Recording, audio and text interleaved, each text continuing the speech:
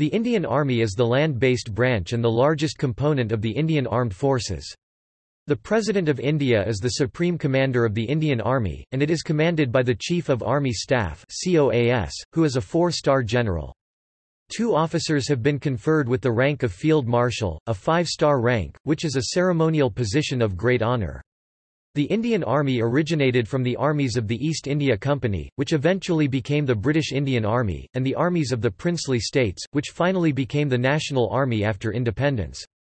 The units and regiments of the Indian Army have diverse histories and have participated in a number of battles and campaigns across the world, earning a large number of battle and theatre honours before and after independence. The primary mission of the Indian Army is to ensure national security and national unity, defending the nation from external aggression and internal threats, and maintaining peace and security within its borders.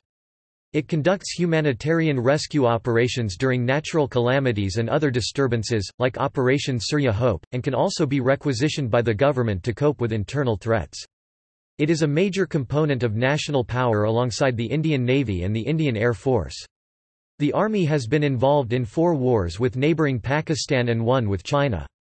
Other major operations undertaken by the Army include, Operation Vijay, Operation Meghdoot and Operation Cactus. Apart from conflicts, the Army has conducted large peacetime exercises like Operation Brastax and Exercise Shoreveer, and it has also been an active participant in numerous United Nations peacekeeping missions including those in, Cyprus, Lebanon, Congo, Angola, Cambodia, Vietnam, Namibia, El Salvador, Liberia, Mozambique and Somalia. The Indian Army has a regimental system, but is operationally and geographically divided into 7 commands, with the basic field formation being a division. It is an all-volunteer force and comprises more than 80% of the country's active defence personnel. It is the second largest standing army in the world, with 1,237,117 active troops and 960,000 reserve troops. The Army has embarked on an infantry modernization program known as Futuristic Infantry Soldier as a System (FINSAS), and is also upgrading and acquiring new assets for its armoured, artillery and aviation branches. History.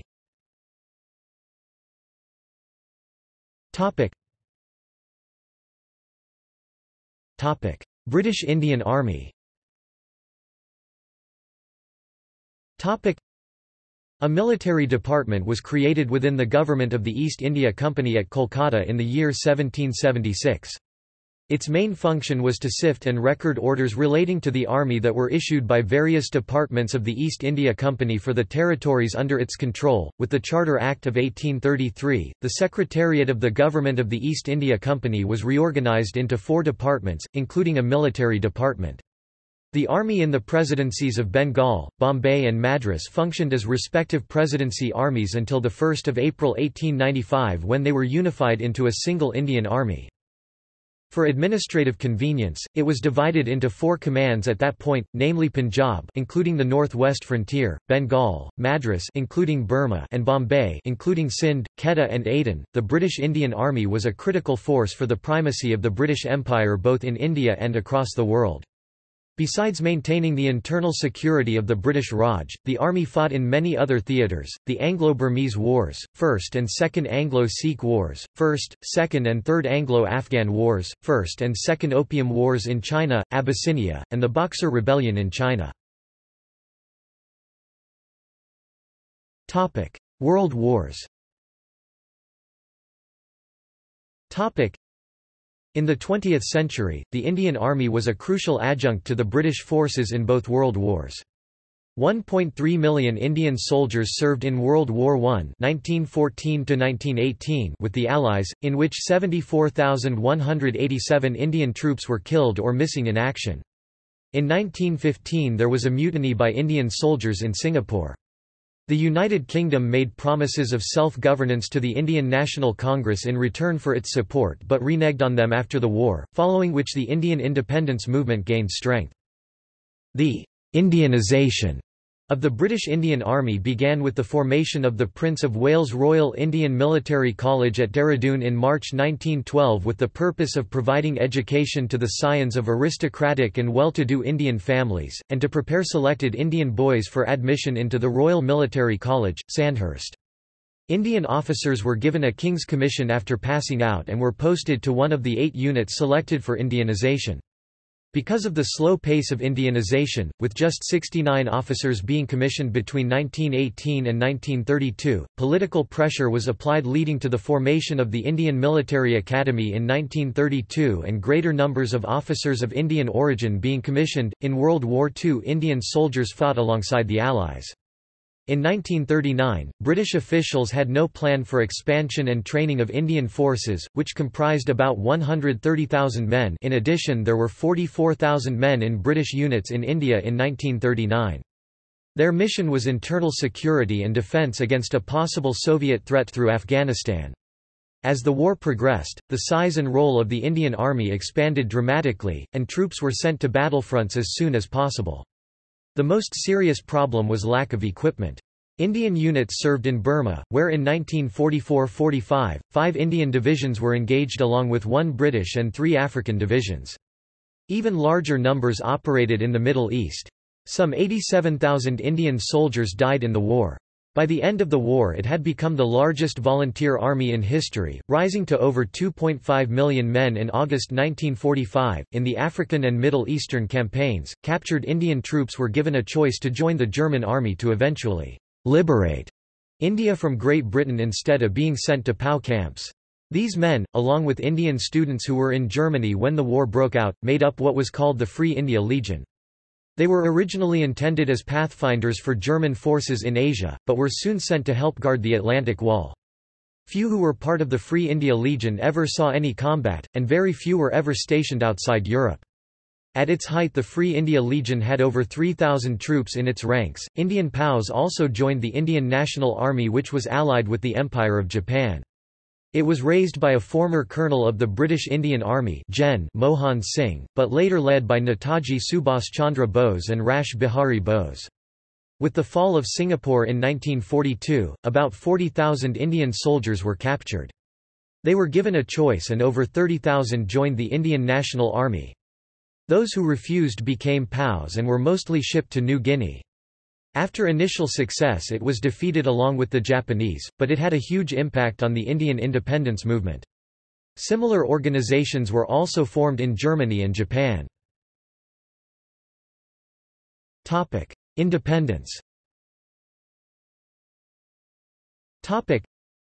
Upon independence and the subsequent partition of India in 1947, 4 of the 10 Gurkha regiments were transferred to the British Army. The rest of the British Indian Army was divided between the newly created nations of India and Pakistan. The Punjab Boundary Force, which had been formed to help police the Punjab during the partition period, was disbanded, and Headquarters Delhi and East Punjab Command was formed to administer the area.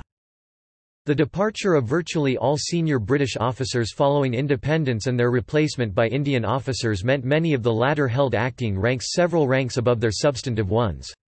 For instance, S. M. Srinagesh, the ground forces commander of Indian forces during the First Indo-Pak War of 1947–49 and the future 3rd COAS, was first an acting major general and then an acting lieutenant general during the conflict while holding the substantive rank of major, and only received a substantive promotion to lieutenant colonel in August 1949.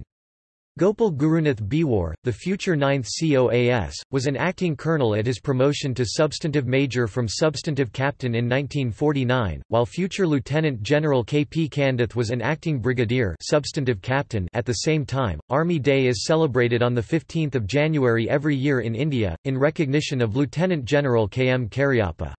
Taking over as the first Commander-in-Chief of the Indian Army from General Sir Francis Butcher, the last British Commander-in-Chief of India, on 15 January 1949. With effect from 26 January 1950, the date India became a republic, all active duty Indian Army officers formerly holding the King's commission were recommissioned and confirmed in their substantive ranks. Conflicts and operations. First Kashmir War 1947. Immediately after independence, tensions between India and Pakistan began to boil over, and the first of three full-scale wars between the two nations broke out over the then princely state of Kashmir. The Maharaja of Kashmir wanted to have a standstill position. Since Kashmir was a Muslim-majority state, Pakistan wanted to make Kashmir a Pakistani territory. As a result, Pakistan invaded Kashmir on the 22nd of October 1947, causing Maharaja Hari Singh to look to India, specifically to Lord Mountbatten of Burma, the Governor-General, for help. He signed the Instrument of Accession to India on the 26th of October 1947. Indian troops were airlifted to Srinagar from the 27th of October dawn onwards. This contingent included General Thimayya, who distinguished himself in the operation and in the years that followed became a chief of the Indian Army. An intense war was waged across the state and former comrades found themselves fighting each other. Pakistan suffered significant losses. Its forces were stopped on the line formed which is now called LOC line of control. An uneasy UN-sponsored peace returned by the end of 1948 with Indian and Pakistani soldiers facing each other directly on the line of control, which has since divided Indian-held Kashmir from Pakistan-held Kashmir. A number of UN resolutions 38 to 47 were passed calling for a plebiscite to be held in Kashmir to determine accession to India or Pakistan only after Pakistan withdrew its army from Kashmir. A precondition to the resolution was for Pakistan and India to return to a state of as was prior to the conflict. Pakistan would withdraw all tribesmen and Pakistani nationals brought in to fight in Kashmir. With Pakistan refusing to pull back, there could be no further dialogue on fulfilling the UN resolution.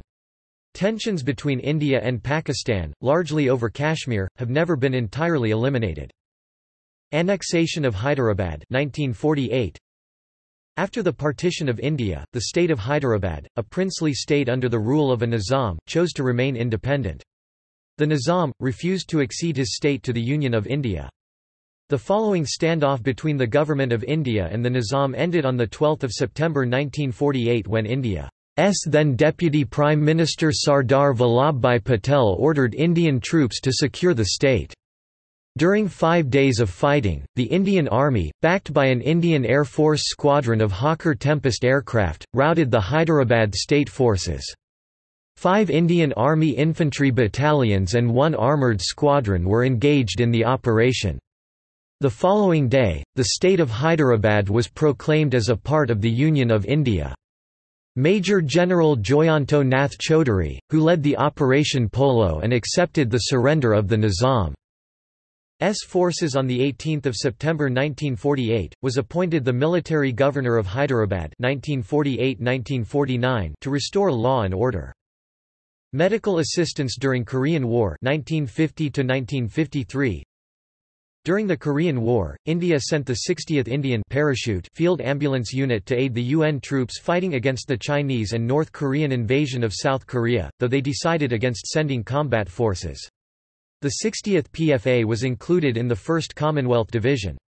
In the aftermath of the war, an Indian infantry brigade formed the Custodian Force of India, as some of the soldiers were also sent to Korea as part of the Neutral Nations Repatriation Committee to assist in the exchange of prisoners of war. The NNRC was commanded by Lt Gen Ks Thimayya. Annexation of Goa, Daman and Diu 1961. Even though the British and French vacated all their colonial possessions in the Indian subcontinent, Portugal refused to relinquish control of its Indian colonies of Goa, Daman and Diu. After repeated attempts by India to negotiate with Portugal for the territory were spurned by Portuguese Prime Minister and dictator, António de Oliveira Salazar, India launched Operation Vijay on 12 December 1961 to take Goa from the Portuguese. A small contingent of its troops entered Goa, Daman, and Diu to capture and secure the territory. After a brief conflict, in which 31 Portuguese soldiers were killed, the Portuguese Navy frigate NRP Afonso de Albuquerque destroyed, and over 3,000 Portuguese captured, Portuguese General Manuel Antonio Vassalo e Silva surrendered to Maj Gen Kp Kandath of the Indian Army, after 26 hours. Goa, Daman and Diu became a part of the Republic of India. Sino-Indian War 1962.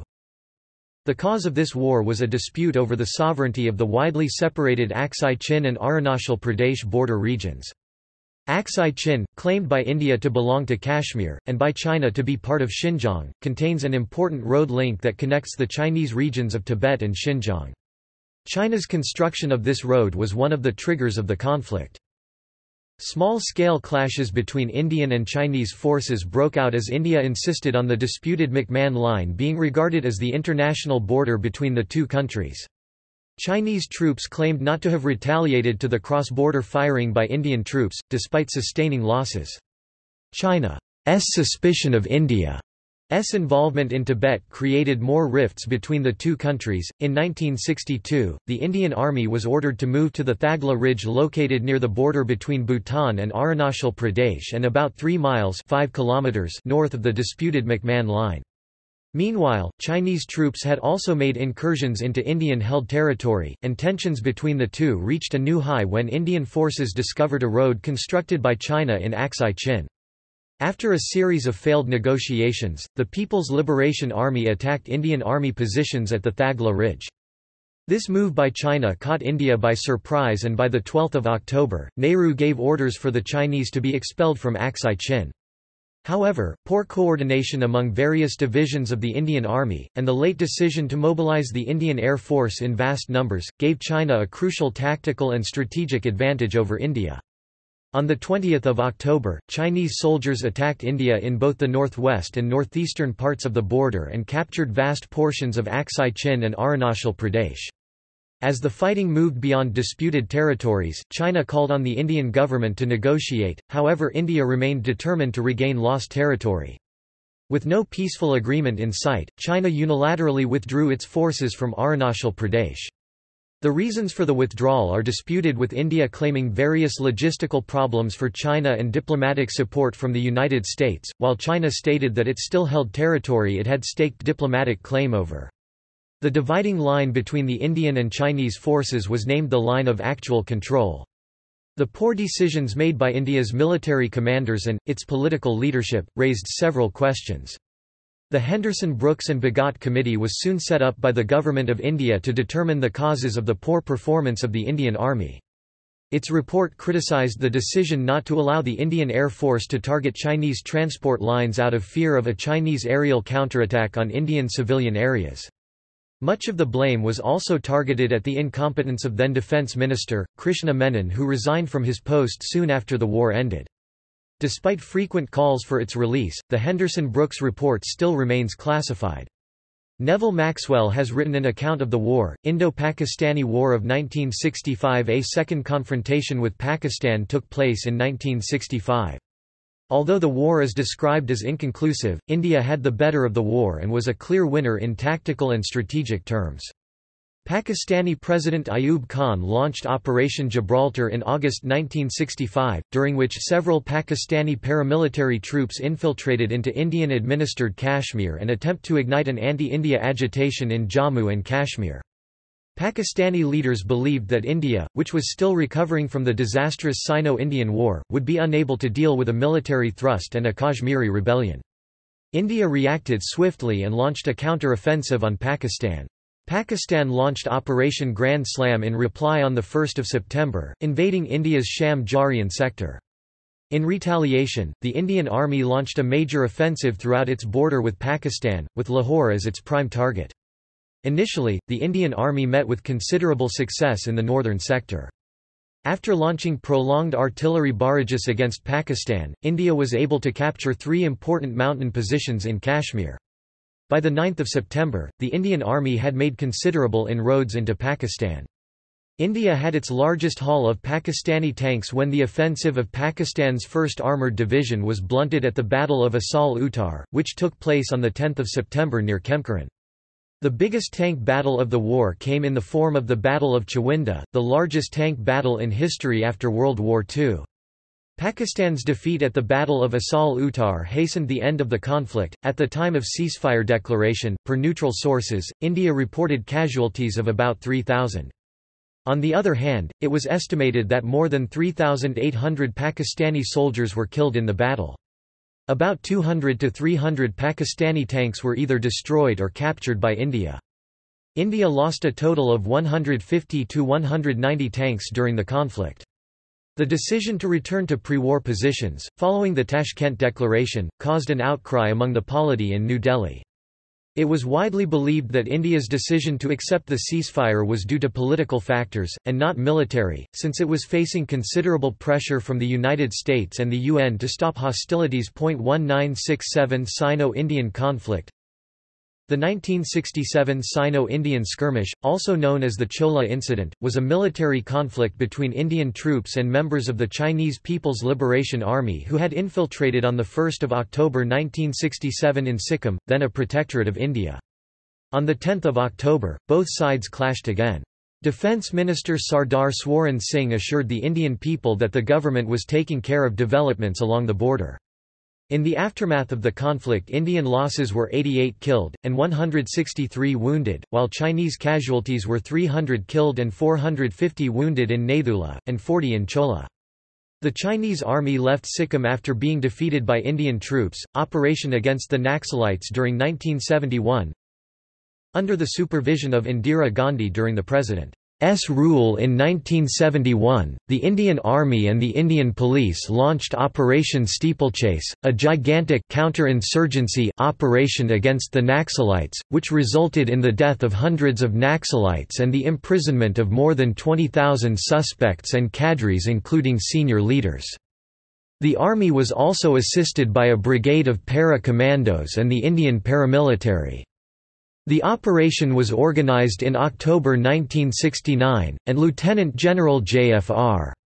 Jacob was enjoined by Govind Narain, the Home Secretary of India, that there should be no publicity and no records, and Jacob's request to be presented with written orders was also repudiated by Sam Manekshaw. Bangladesh Liberation War of 1971.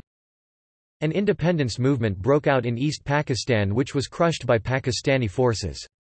Due to large-scale atrocities against them, thousands of Bengalis took refuge in neighbouring India, causing a major refugee crisis there. In early 1971, India declared its full support for the Bengali rebels, known as Mukti Bahini, and Indian agents were extensively involved in covert operations to aid them. On 20 November 1971, the Indian Army moved the 14 Punjab Battalion 45 Cavalry into Garibpur, a strategically important town near India's border with East Pakistan, and successfully captured it. The following day, more clashes took place between Indian and Pakistani forces.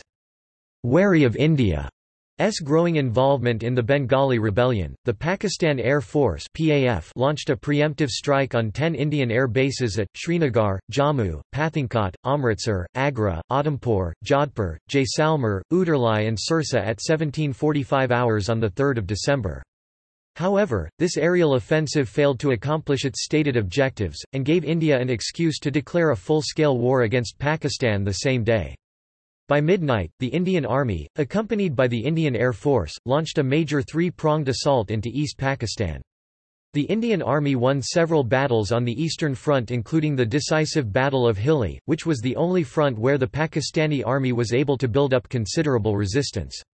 The operation also included a battalion-level airborne operation on Tangail, which resulted in the capitulation of all resistance within 5 days. India's massive early gains were attributed largely to the speed and flexibility with which Indian armoured divisions moved across East Pakistan. Pakistan launched a counterattack against India on the Western Front. On 4 December 1971, the A Company of the 23rd Battalion of India's Punjab Regiment detected and intercepted the movement of the 51st Infantry Brigade of the Pakistani Army near Ramgarh, Rajasthan. The Battle of Longawala ensued, during which the A Company, though being outnumbered, thwarted the Pakistani advance until the Indian Air Force directed its fighters to engage the Pakistani tanks. By the time the battle had ended, 38 Pakistani tanks and 100 armoured vehicles were either destroyed or abandoned. About 200 Pakistani troops were killed in action during the battle, while 2 Indian soldiers lost their lives. Pakistan suffered another major defeat on the Western Front during the Battle of Basantar, which was fought from 4 December to 16. By the end of the battle, about 66 Pakistani tanks were destroyed and 40 more were captured. In return, Pakistani forces were able to destroy only 11 Indian tanks. None of the many Pakistani offensives on the Western Front materialized. By 16 December, Pakistan had lost sizable territory on both the Eastern and Western fronts.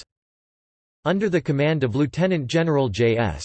Arora, the Three Corps of the Indian Army, which had invaded East Pakistan, entered Dhaka and forced Pakistani forces to surrender on 16 December 1971, one day after the conclusion of the Battle of Basantar. After Pakistan's Lt. General Aak Niazi signed the Instrument of Surrender, India took more than 90,000 Pakistani prisoners of war. By the time of the signing, 11,000 Pakistani soldiers were killed in action while India suffered 3,500 battle-related deaths. In addition, Pakistan lost 220 tanks during the battle compared to India's 69. In 1972, the Simla Agreement was signed between the two countries and tensions simmered. However, there were occasional spurts in diplomatic tensions which culminated in increased military vigilance on both sides. Siachen conflict 1984. The Siachen Glacier, though a part of the Kashmir region, was not officially demarcated on maps prepared and exchanged between the two sides in 1947. As a consequence, prior to the 1980s, neither India nor Pakistan maintained any permanent military presence in the region. However, Pakistan began conducting and allowing a series of mountaineering expeditions to the glacier beginning in the 1950s. By the early 1980s, the government of Pakistan was granting special expedition permits to mountaineers, and United States Army maps deliberately showed Siachen as a part of Pakistan. This practice gave rise to the contemporary meaning of the term Aurapolitics. India, possibly irked by these developments, launched Operation Meghdoot in April 1984. An entire battalion of the Kaman Regiment was airlifted to the glacier. Pakistani forces responded quickly and clashes between the two followed. The Indian Army secured the strategic Siala and Bilafondla mountain passes, and by 1985 more than 1,000 square miles (2,600 square kilometers) of territory claimed by Pakistan was under Indian control. The Indian Army continues to control all the Siachen Glacier and its tributary glaciers. Pakistan made several unsuccessful attempts to regain control over Siachen. In late 1987, Pakistan mobilized about 8,000 troops and garrisoned them near Kapalu, aiming to capture Bilafondla. However, they were repulsed by Indian Army personnel guarding Bilafond. During the battle, about 23 Indian soldiers lost their lives, while more than 150 Pakistani troops perished. Further unsuccessful attempts to reclaim positions were launched by Pakistan in 1990, 1995, 1996 and 1999, most notably in Kargil that year. India continues to maintain a strong military presence in the region, despite extremely inhospitable conditions. The conflict over Siachen is regularly cited as an example of mountain warfare. The highest peak in the Siachen Glacier region, Saltoro Kangri, could be viewed as strategically important for India because of its immense altitude, which could enable the Indian forces to monitor some Pakistani or Chinese movements in the immediate area. Maintaining control over Siachen poses several logistical challenges for the Indian Army. Several infrastructure projects were constructed in the region, including a helipad at 21,000 feet (6,400 meters) above the sea level. In 2004, the Indian Army was spending an estimated $2 million a month to support its personnel stationed in the region. Counterinsurgency activities. The Indian Army has played a crucial role in the past, fighting insurgents and terrorists within the nation. The Army launched Operation Blue Star and Operation Woodrose in the 1980s to combat Sikh insurgents. The Army, along with some paramilitary forces, has the prime responsibility of maintaining law and order in the troubled Jammu and Kashmir region, led specifically by the Northern Command. The Indian Army also sent a contingent to Sri Lanka in 1987 as a part of the Indian peacekeeping force. Allied with the work of the Northern Command and its peacetime activities is North Tech Symposium, an annual event, with the aim of providing a viable platform for knowledge diffusion on relevant, contemporary military technologies available as commercial off-the-shelf worldwide. The Indian Army also successfully conducted Operation Golden Bird in 1995 for counterinsurgency in northeast India. Kargil War 1999. In 1998, India carried out nuclear tests and a few days later, Pakistan responded with more nuclear tests, giving both countries nuclear deterrence capability, although India had tested one hydrogen bomb which Pakistan lacked. Diplomatic tensions eased after the Lahore summit was held in 1999. However, the sense of optimism was short-lived since in mid-1999 Pakistani paramilitary forces and Kashmiri insurgents captured the deserted, but strategic, Himalayan heights in the Kargil district of India. These had been vacated by the Indian Army during the onset of the inhospitable winter and were supposed to be reoccupied in spring.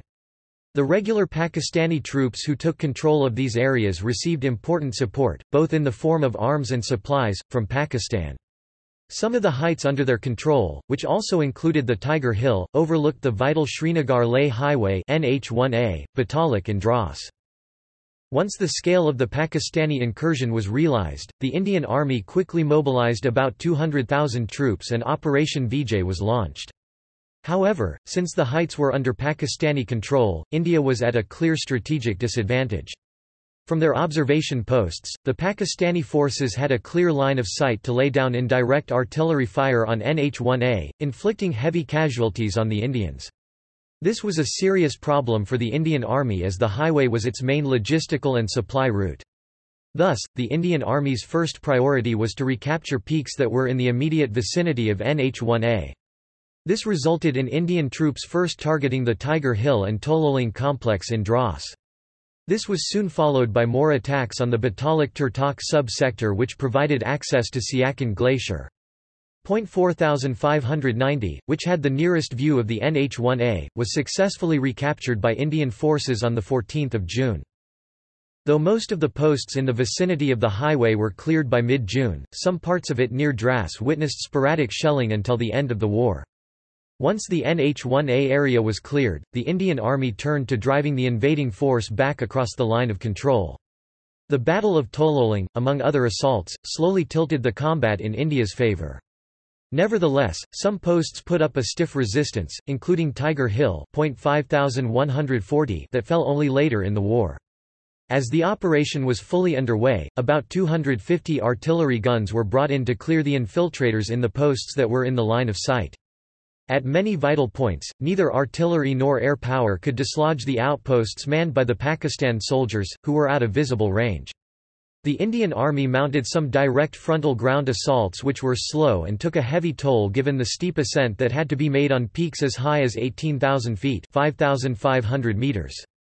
2 months into the conflict, Indian troops had slowly retaken most of the ridges they had lost. According to official count, an estimated 75% to 80% of the intruded area, and nearly all high ground, was back under Indian control. Following the Washington Accord on 4 July, where Sharif agreed to withdraw Pakistani troops, most of the fighting came to a gradual halt, but some Pakistani forces remained in positions on the Indian side of the loch. In addition, the United Jihad Council, an umbrella for all extremist groups, rejected Pakistan's plan for a climb down, instead deciding to fight in. The Indian Army launched its final attacks in the last week of July. As soon as the Dras subsector had been cleared of Pakistani forces, the fighting ceased on 26 July. The day has since been marked as Kargil Vijay Divas, Kargil Victory Day in India. By the end of the war, India had resumed control of all the territory south and east of the line of control, as was established in July 1972 per the Shimla Accord. By the time all hostilities had ended, the number of Indian soldiers killed during the conflict stood at 527, while more than 700 regular members of the Pakistani army were killed. The number of Islamist fighters, also known as Mujahideen, killed by Indian armed forces during the conflict stood at about 3,000. United Nations peacekeeping missions. India has been the largest troop contributor to UN missions since its inception. So far, India has taken part in 43 peacekeeping missions with a total contribution exceeding 160,000 troops and a significant number of police personnel having been deployed. In 2014, India is the third largest troop contributor (TCC) with 7,860 personnel deployed with 10 UN peacekeeping missions, of which 995 are police personnel, including the first female-formed police unit under the UN. The Indian Army has undertaken numerous UN peacekeeping missions. As of 30 June 2014, 157 Indians have been killed during such operations. The Indian Army has also provided paramedical units to facilitate the withdrawal of the sick and wounded. Indo-China Doklam issue. Major exercises. Operation Brasstacks. Operation Brasstacks was launched by the Indian Army in November 1986 to simulate a full-scale war on its western border. The exercise was the largest ever conducted in India and comprised 9 infantry, 3 mechanized, 3 armoured and 1 air assault division, and included 3 independent armoured brigades. Amphibious assault exercises were also conducted with the Indian Navy. Brasstacks also allegedly incorporated nuclear attack drills. It led to tensions with Pakistan and a subsequent rapprochement in mid-1987. Exercise Ashwamedha. Indian Army tested its network-centric warfare capabilities in the exercise Ashwamedha. The exercise was held in the Thar Desert, in which over 300,000 troops participated. Asymmetric warfare capability was also tested by the Indian Army during the exercise. Yudh Abhyas. Exercise Yudh Abhyas is part of an ongoing series of joint exercises between the Indian and United States armies since 2005, agreed upon under the new framework of the India-US defense relationship. Commencing at the platoon level, the exercise has graduated to a command post (CPX) and field training exercise (FTX). The 7th edition of Yudh Abhyas is currently underway since 5 March 2012 in 2 locations under the Southwestern Command. The U.S. Army contingent is from the U.S. Army Pacific USARPAC, part of the United States Pacific Command USPACOM. The command post exercise has an engineer brigade headquarters with its planners from both sides, while the field training exercise comprises troops of the 2nd Squadron 14th U.S. Cavalry Regiment from the 25th Infantry Division, Hawaii, along with a platoon of strikers, and a similar-sized Indian Army contingent of mechanized infantry.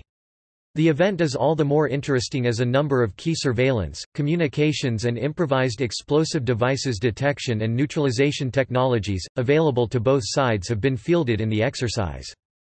An Indian-born U.S. Army linguist and translator assigned to the John F. Kennedy Special Warfare Center and School, explains weapons range safety procedures to Indian Army soldiers with the 99th Mountain Brigade before they fire American machine guns 4 May 2013, at Fort Bragg, NC.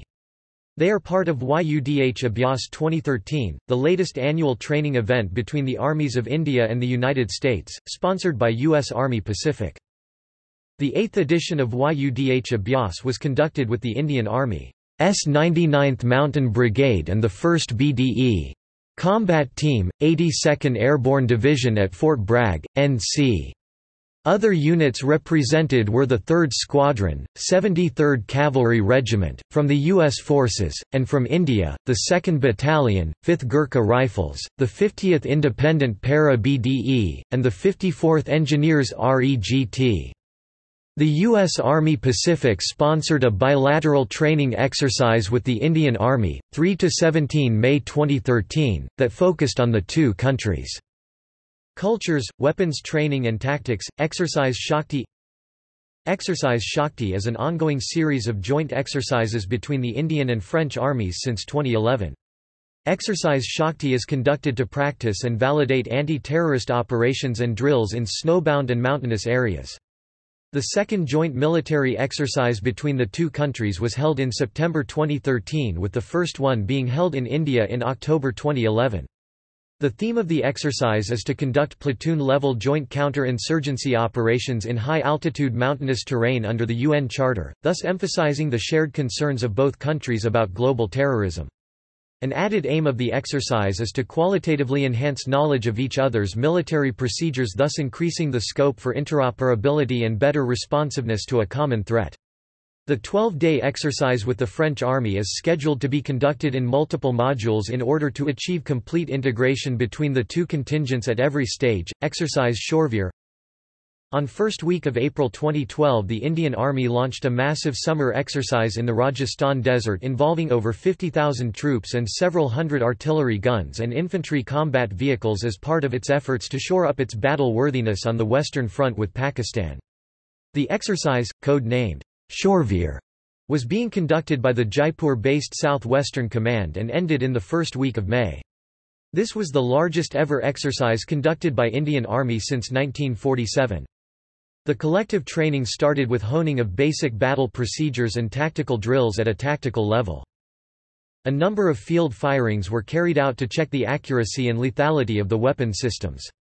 A large number of innovations and modifications carried out by units and formations to enhance combat power were tested in the field. The troops built on the training momentum gradually, with increased combat tempo to set the stage for a major joint Army-Air Force exercise in the later part of the exercise, Exercise Rudra Akrosh. In May 2012 the Indian Army started testing the preparedness level of its units and to validate new age technology, battle concepts, organizational structures and networked operations. The Western Army Command conducted its summer training exercises in Punjab and Jammu and Kashmir. Code-named Exercise Rudra Akrosh, the war games were aimed at validating the operational and transformational effectiveness of various formations under the Western Army Command. The exercise, which entered its culmination phase, was also witnessed by Western Army Commander Lt. General S.R. Ghosh. It included various summer training maneuvers where approximately 20,000 troops tested battle skills with state-of-the-art weapons systems in complete integration with the fighter and transport aircraft provided by the Indian Air Force. Besides interacting with the soldiers and officers coordinating the war games, Lt. Gen. Ghosh witnessed various battle maneuvers by infantry troops, mechanized infantry, tanks, artillery, heli-borne troops and surveillance equipment. Unmanned aerial vehicles (UAVs) and attack helicopters were also co-opted in the operational scenario. Recently, the Jaipur-based South-Western Command, also known as Sapta Shakti Command, conducted its summer war games with more than 50,000 troops, latest weaponry and air assets, Exercise Nomadic Elephant. The Indian Army has been conducting training exercises with the Mongolian Army. The first exercise took place in 2004, and these exercises have since been taking place every year. In 2012, the exercise took place in Belgaum, and in June 2013, they were held in Mongolia. The aim of the exercises is to enhance counterinsurgency and counter-terrorism operations, and conduct peacekeeping operations under the mandate of the United Nations. Exercise Kshatrajit. In April 2016, the Indian Army conducted a major exercise called Kshatrajit with the elite Mathura-based strike corps in the desert area of the Mahajan Field Firing Range in Rajasthan. The capability to strike deep into enemy territory in an integrated air-land battle environment was evaluated. The focus of the exercise was to achieve coordination among all the forces in a nuclear, biological, chemical warfare scenario so as to deliver a quick, lethal strike against the enemy. The operationally oriented exercise was focused on validating integrated theater battle fighting concepts by incorporating new age technologies, weapons platforms and systems, as well as long-range precision targeting vectors. This exercise is in the last phase, and on the 22nd of April, Army Chief D. South Sahag is expected to review the exercise. Topic: Mission and doctrine. Topic: Initially, the Army's main objective was to defend the nation's frontiers. However, over the years, the Army has also taken up the responsibility of providing internal security, especially against insurgencies in Kashmir and the northeast. The current combat doctrine of the Indian Army is based on effectively utilizing holding formations and strike formations. In the case of an attack, the holding formations would contain the enemy and strike formations would counterattack to neutralize enemy forces. In the case of an Indian attack, the holding formations would pin enemy forces down, whilst the strike formations attack at a point of Indian choosing. The Indian Army is large enough to devote several corps to the strike role. Currently, the Army is also looking at enhancing its special forces capabilities. With the role of India increasing, and the requirement for protection of India's interests in far-off countries become important, the Indian Army and Indian Navy are jointly planning to set up a Marine Brigade. Organization. The troops are organized into 40 divisions in 14 corps. Army headquarters is located in the Indian capital, New Delhi, and it is under the overall command of the Chief of Army Staff (COAS). Topic: Command structure. Topic: The Army operates 6 operational commands and 1 training command. Each command is headed by General Officer Commanding-in-Chief with the rank of Lieutenant General. Each command is directly affiliated to the Army HQ in New Delhi. These commands are given below in their correct order of raising, location, city, and their commanders. There is also the Army Training Command, abbreviated as ARTRAC. Besides these, Army officers may head tri-service commands such as the Strategic Forces Command and Andaman and Nicobar Command, as well as institutions like Integrated Defence Staff. Note: *** equals currently being raised. Topic: Combat arms. Topic: Not to be confused with the field corps mentioned above, the corps mentioned below are the functional divisions entrusted with specific Pan-Army tasks. The Indian Territorial Army has battalions affiliated with different infantry regiments and some department units which are either from the Corps of Engineers, Army Medical Corps or the Army Service Corps. They serve as a part-time reserve. On 4 June 2017, the Chief of Staff announced that the Army was planning to open combat positions to women, who would first be appointed to positions in the military police. Armored Corps. There are 65 armored regiments in the Indian Army, including the PBG and 61st Cavalry. These include the following historic regiments dating back to the 19th century or earlier: 1st Skinner's Horse, the 2nd Lancers Gardner's Horse, the 3rd Cavalry, the 4th Hodson's Horse, the 7th Light Cavalry, the 8th Light Cavalry, the 9th Deccan Horse, the 14th Scinde Horse, the 17th Pune Horse, the 15th Lancers, the 16th Light Cavalry, the 18th Cavalry, the 20th Lancers and the 21st Central India Horse. A substantial number of additional units designated as either cavalry or armored regiments have been raised since independence. Mechanized infantry. The mechanized infantry is the newest combat arm of the Indian Army. Often referred to as tomorrow's arm in today's army.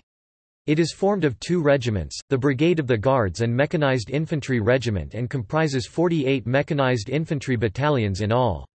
The brainchild of raising of this arm was that of Gen Krishnaswamy Sundarji, PVSM, the 28th of April 1930 to the 8th of February 1999, who was the Chief of Army Staff of the Indian Army from 1986 to 1988. During the late 70s, as part of Indian Army modernization, there was an urgent need to recalibrate the Indian mechanized forces by forming of mechanized infantry units to further the shock action, fire power, flexibility and mobility of armored formations to include ground-holding ability. Thus, the Mechanized Infantry Regiment was born by careful selection of existing infantry battalions based on operational performance. As the need for more mechanized battalions grew, the elite brigade of the Guards were also converted to the mechanized profile. The 2 regiments along with the Armored Corps form part of the Indian Army's elite mechanized forces. Infantry. Upon its inception, the Indian Army inherited the British Army's organisational structure, which is still maintained today. Therefore, like its predecessor, an Indian Infantry Regiment responsibility is not to undertake field operations but to provide battalions and well-trained personnel to the field formations. As such, it is common to find battalions of the same regiment spread across several brigades, divisions, corps, commands, and even theatres. Like its British and Commonwealth counterparts, troops enlisted within the regiment are immensely loyal, take great pride in the regiment to which they are assigned, and generally spend their entire career within the regiment. Most Indian Army infantry regiments recruit based on certain selection criteria, such as on the basis of region, for example, the Assam Regiment, caste, community Jat Regiment, or religion Sikh Regiment.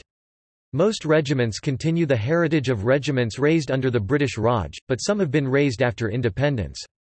Some regiments raised after independence have specialised in border defence, in particular the Ladakh Scouts, the Arunachal Scouts and the Sikkim Scouts.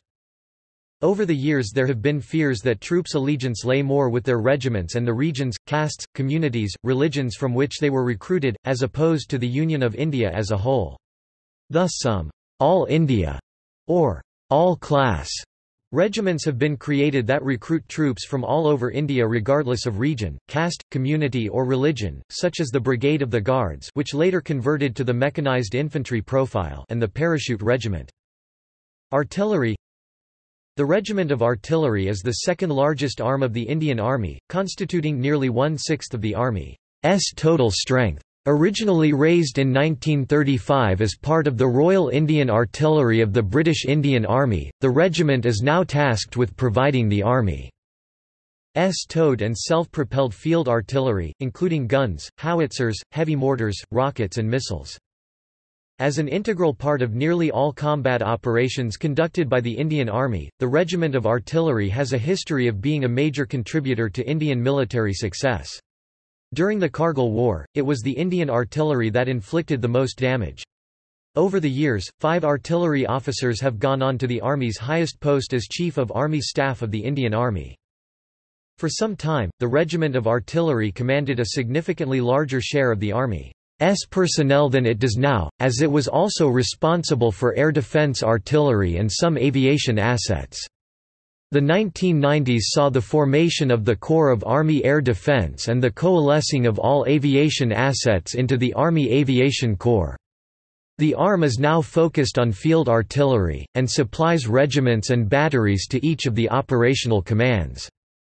The home of the regiment is in Nashik, Maharashtra, where their headquarters is located along with the service's museum. The School of Artillery of the Indian Army is located nearby in Devlali.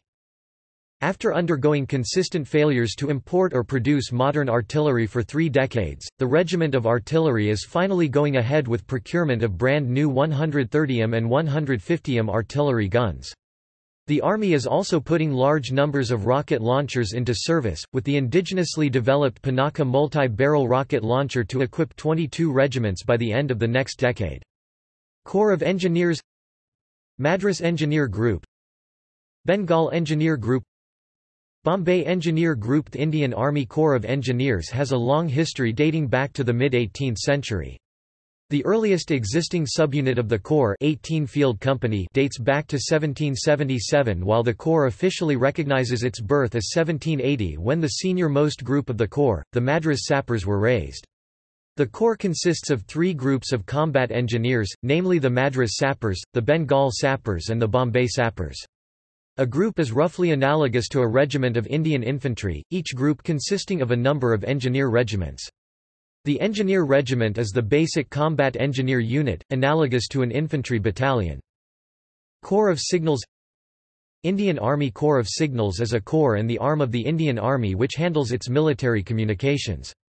It was formed on 15 February 1911 as a separate entity under Lieutenant Colonel S. H. Powell, and went on to make important contributions to World War I and World War II. The Corps celebrated its 100-year anniversary of its raising on 15 February 2011. Army Aviation Corps. The Army Aviation Corps, formed on 1 November 1986, is a component of the Indian Army. The aviation arm is headed by a Director General of the rank of Lt. General at the Army HQ, New Delhi. Corps of Army Air Defense. The Corps of Army Air Defense, abbreviated as AAD, is an active corps of the Indian Army and a major combative formation tasked with air defences of the country from foreign threats. The AAD Corps is responsible for the protection of Indian airspace from enemy aircraft and missiles, especially below 5,000 feet. The history of the AAD dates back to 1939 during the times of the British Raj in India. The Corps actively took part in the Second World War fighting on behalf of the British Empire. Post-independence, the Corps has participated in all the wars involving India, starting from the 1947 Indo-Pakistani War to the 1999 Kargil conflict. The Corps enjoyed autonomous status from 1994, after the bifurcation of the Corps of Air Defense Artillery from the Army's Artillery Regiment. A separate training school, the Army Air Defense College (AADC), was established to train its personnel. Topic: Services.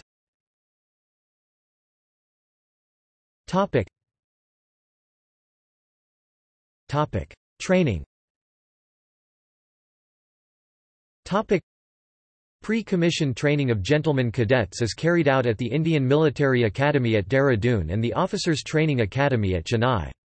There are also specialized training institutions like the Army War College, at MHOW, Madhya Pradesh, the High Altitude Warfare School at Gulmarg, Jammu and Kashmir, the Counter-Insurgency and Jungle Warfare School CIJW, in Varangi, Mizoram, and the College of Military Engineering CME, in Pune. There is an Army Training Command ARTRAC at Shimla, whose main aim is to maximize the effectiveness of the training of personnel. Intelligence. The Directorate of Military Intelligence (DMI) is the intelligence arm of the Indian Army. The MI, as it is commonly referred to, was constituted in 1941 and was initially created to check corruption in the Army's own ranks.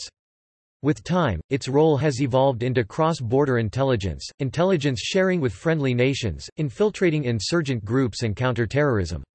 In the late 1970s, the MI was embroiled in the Samba spy scandal wherein 3 Indian Army officers were falsely implicated as Pakistani spies.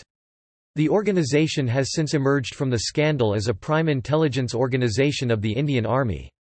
As of 2012, the MI has seen many of its roles taken away in a turf war with the newly created National Technical Research Organization and the Defense Intelligence Agency.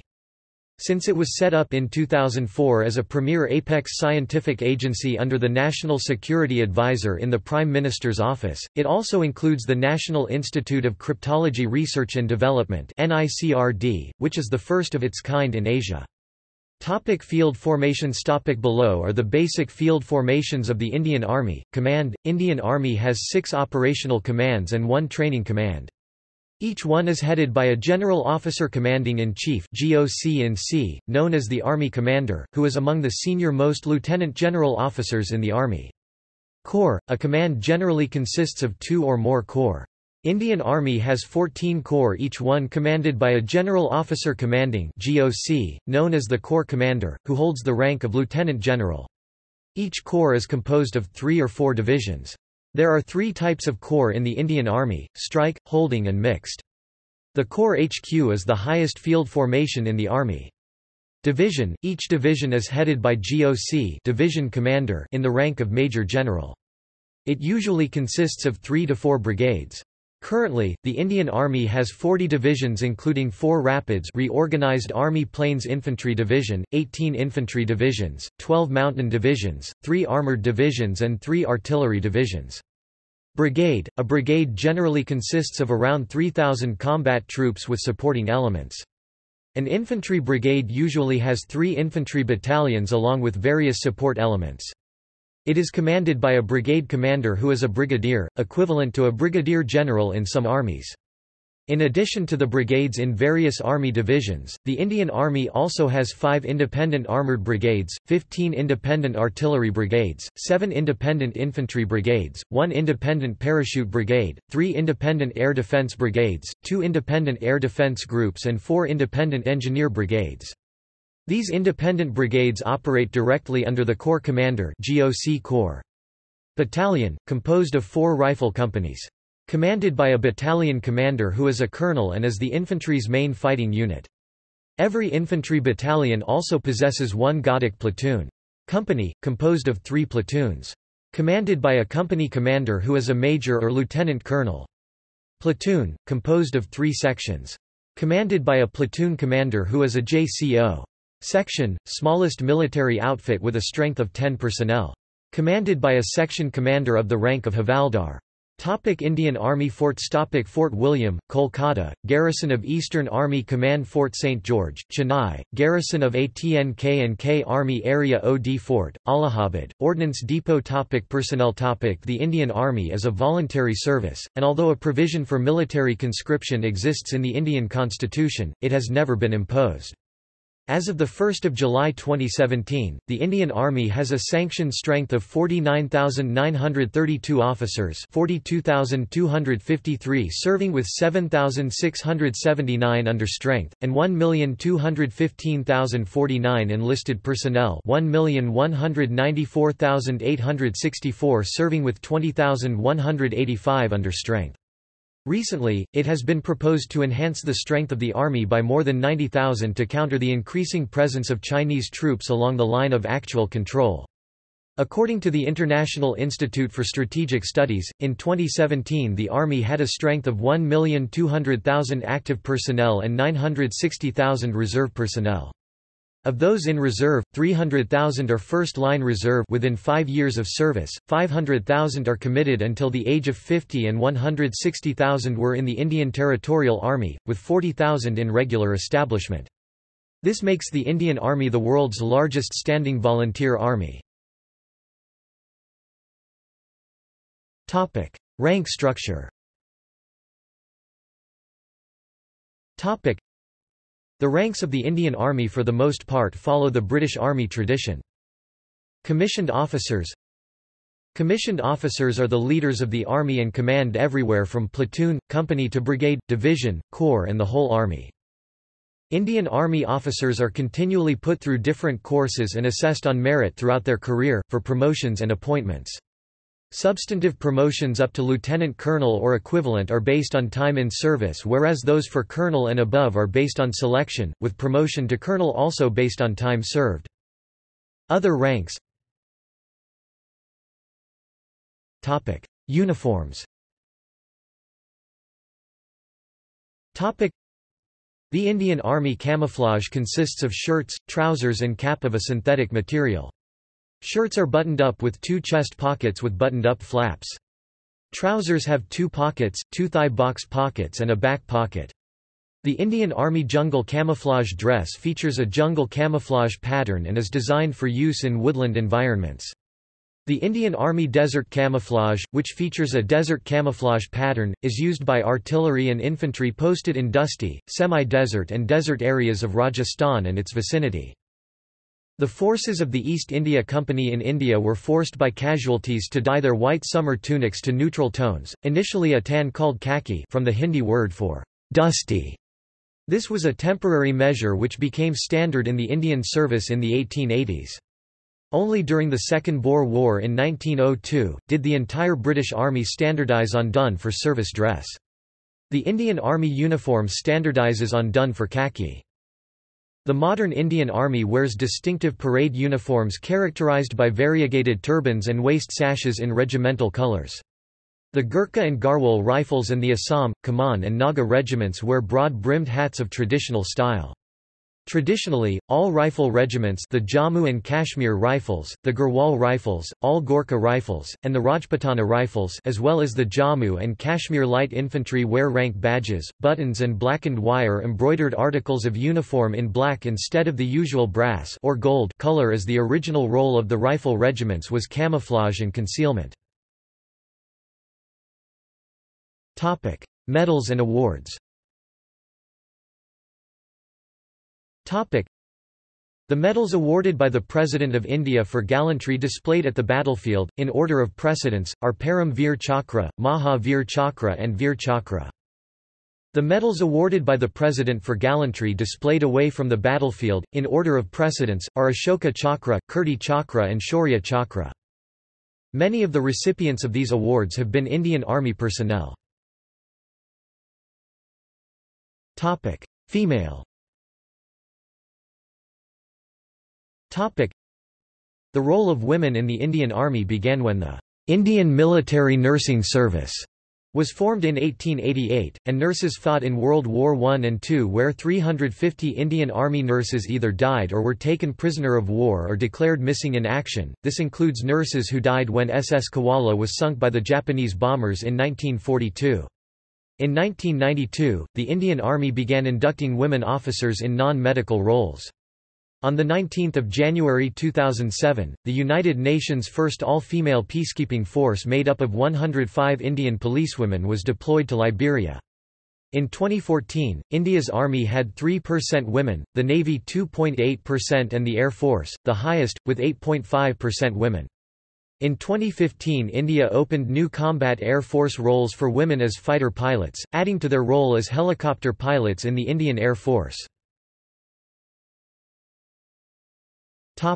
Equipment.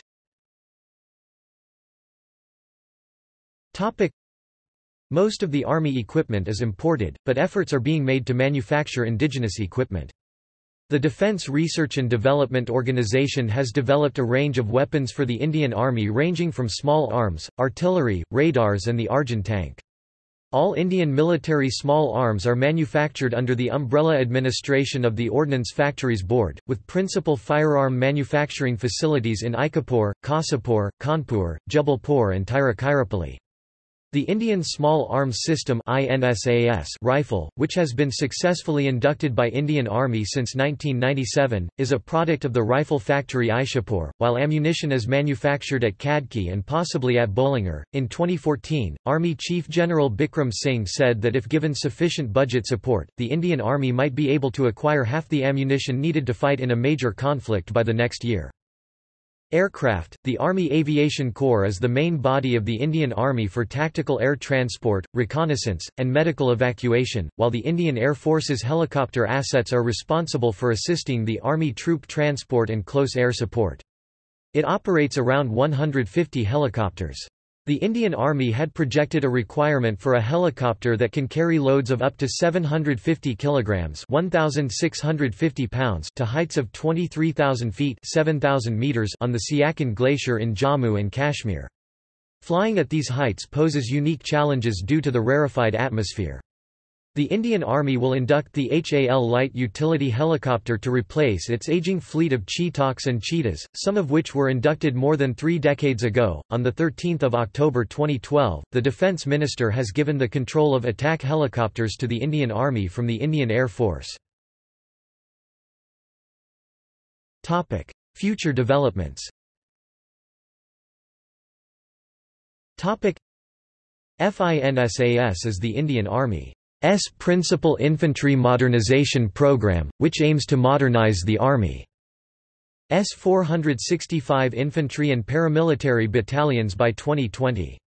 The program aims to upgrade the infantry with a multi-caliber rifle with an under-barrel grenade launcher and bulletproof jackets and helmets.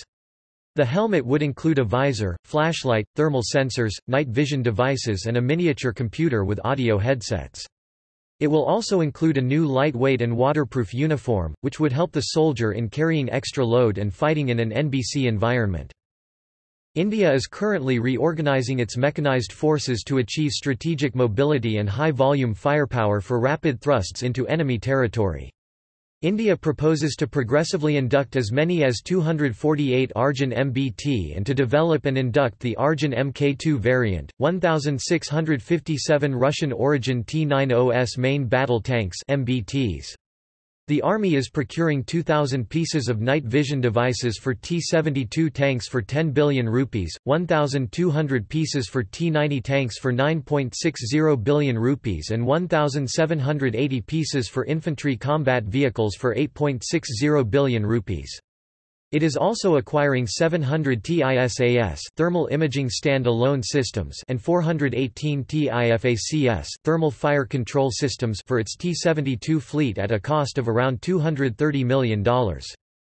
300 Israeli TISAS were installed as part of several T-72 upgrade phases, followed by 3,860 image intensifier-based night vision devices. 310 Russian-produced T-90S main battle tanks were also fitted with French Catherine TI cameras. The Cabinet Committee on Security approved raising 2 new infantry mountain divisions with around 15,000 combat soldiers each and an artillery brigade in 2008. These divisions were likely to be armed with ultralight howitzers. In July 2009, it was reported that the Army was advocating a new artillery division. The proposed artillery division, under the Kolkata-based Eastern Command, was to have 3 brigades, 2 of 155 mm howitzers and 1 of the Russian Smerk and indigenous Pinaka multiple launch rocket systems. The major ongoing weapons programs of the Indian Army are as follows: tanks and armored vehicle Sergeant Mk3 futuristic battle tank (FMBT). The FMBT will be a lighter tank of 50 tons. At conceptual stage, FICV – Futuristic Infantry Combat Vehicle Tata Kestrel, a modern armoured personnel carrier developed by Tata Motors and the Defence Research and Development Organisation (DRDO). It is developed with the intention to replace age-old Soviet-era BMPs and APCs in service with Indian Army. Expected to join Indian Army by 2017. Missiles: intercontinental ballistic missiles Agni V 5500 kilometers (3,400 miles) -8,000 kilometers (5,000 miles), successfully tested third-time canistered version by DRDO on the 31st of January 2015. Agni V 8000 kilometers (5,000 miles) -12,000 kilometers (7,500 miles) range with MIRVed warheads. Currently in planning stage. Cruise missiles: hypersonic missile Nirbhay missile BrahMos, M tactical ballistic missiles Prahar missile with a range of 150 kilometers (93 miles). Shaurya missile. It has a range of between 750 kilometers (470 miles) -1,900 kilometers (1,200 miles). Anti-tank guided missiles NAG anti-tank guided missile ground and air launched variant. The Indian Ballistic Missile Defence Programme is an initiative to develop and deploy a multi-layered ballistic missile defence system to protect India from ballistic missile attacks. It is a double-tiered system consisting of two interceptor missiles, namely the Prithvi Air Defence missile for high-altitude interception, and the Advanced Air Defence missile for lower-altitude interception. Vehicle Tata Motors offers a full-range 6x6, 8x8 and 12x12 multipurpose high-mobility carriers, designed especially for integrating specialist rocket and missile systems. Tata 2038 6x6 vehicle platform also stands qualified by the Indian Army for Grad BM-21 multi-barrel rocket launcher application after rigorous field firing evaluation trials. Mahindra AX – light utility vehicle to be purchased. The Army needs 3,000 light support vehicles and 1,600 heavy motor vehicles for mounting rockets and radar, and for reconnaissance and transportation at the cost of 15 billion rupees. Artillery. Under the Field Artillery Rationalization Plan, the Army plans to procure 3,000 to 4,000 pieces of artillery at the cost of 200 billion rupees $3 billion. This includes purchasing 1580 towed, 814 mounted, 180 self-propelled wheeled, 100 self-propelled tracked and 145 ultra-light 155 mm, 52 caliber artillery guns. The requirement for artillery guns would be met with indigenous development and production, small arms Excalibur rifle, replacement for the INSAS rifle in service. Multi-caliber Individual Weapon System (MCIWS) Modern Sub-Machine Carbine. The Modern Sub-Machine Carbine (MSMC) is the latest combined venture of ARD and OFB, developed for the Indian Army on a platform of experiences from the INSAS rifle. RFIs worth 220 billion rupees $3 billion were issued for assault rifles, carbines, pump-action shotguns, sniper rifles, anti-material rifles, general-purpose machine guns and heavy machine guns. Army aviation procurement process for 197 light utility helicopters has been scrapped, of which 64 will be inducted in the Army aviation to replace the Chetak and Cheetah helicopters.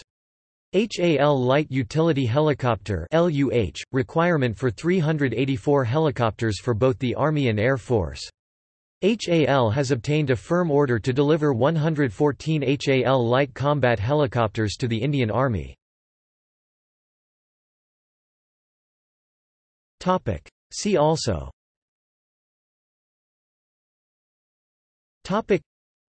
Center for Land Warfare Studies, List of serving generals of the Indian Army, Paramilitary Forces of India. References.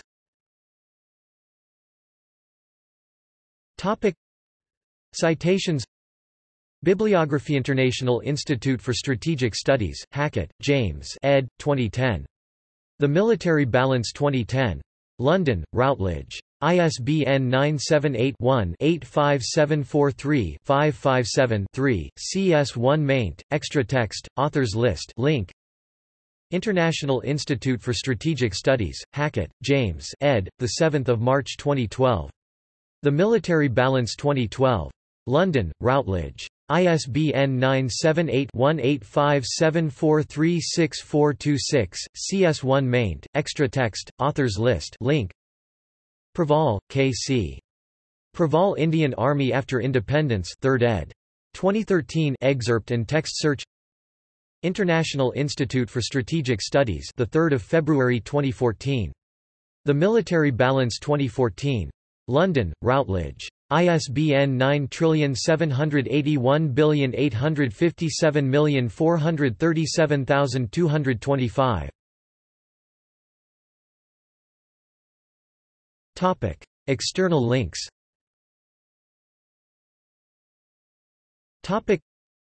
Official website Indian Army at Bharat Rakshak, Indian Army Guide at Global Security, Indian Army News, Join Indian Army.